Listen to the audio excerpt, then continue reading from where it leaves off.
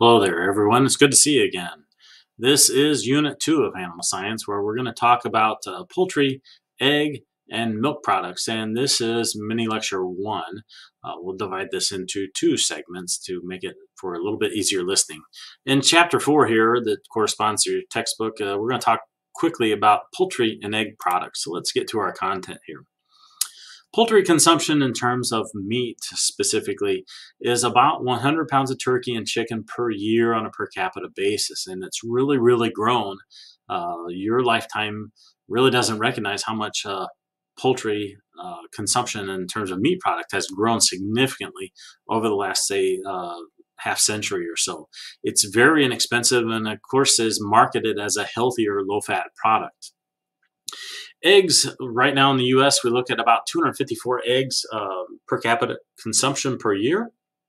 About 70% of those are shell eggs, and the rest of it is as processed, where you might have a omelet prepared on a sandwich that you bought in fast food or something of that nature. The export market, when we talk about poultry marketing, about $2.1 billion in broilers, 62 million cases of eggs, at about $38 million a year, and about another $123 million in processed eggs. All of them must be inspected for safety, and about 2/3 of all eggs sold are graded for quality. Of course, then there's a whole lot of labeling magic that goes on your label. About 1%, if they're labeled free range, it's only about 1% of the operations that are outside the pen. It's actually a very low fraction in order to be allowed to be labeled as free range. Natural is minimal processing, no added ingredients. And pretty much everything meets this guideline, actually. So the use of natural on a label is quite liberal, so to speak. Of course, once you get to organic, then you must certify in order to sell it as certified organic. Is no antibiotics, no pesticides, and also must use organically grown feedstuffs if you want to put that organic label on there. Hormone-free would suggest no artificial or added hormones. I think that one is a little bit problematic here because it's very difficult to prove. Antibiotic free would then be classified as no antibiotics for treatment or prevention used. I find this also very difficult because how do producers treat animals that could on occasion get sick? And if they do, what do they do with them if they're going to try and be marketing their animals as antibiotic free? Do they just terminate those that are ill in order to keep their antibiotic free status, or are they separating, culling those out and marketing those differently, which is what I suspect is probably happening.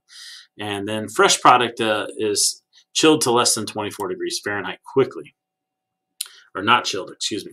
So eggs and weights, when we talk about broilers or roasters or things of that nature, give you a little grid so you can kind of separate those out, and the typical dressing percentages of each. And those have risen drastically over time. So we're getting more efficient at growing our poultry.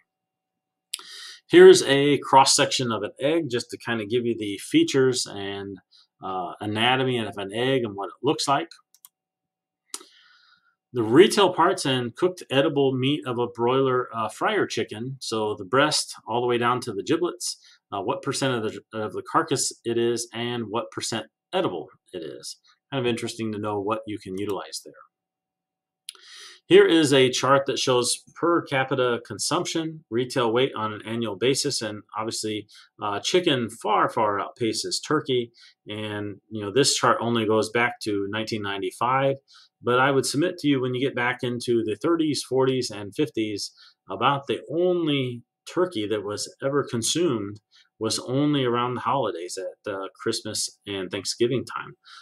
Turkey was not hardly even available whenever I was a kid as a cut of meat or cold cuts for a sandwich, even whenever I was a kid growing up. So those have grown dramatically over time, and of course taken quite a bite out of the other meat products that it competes with.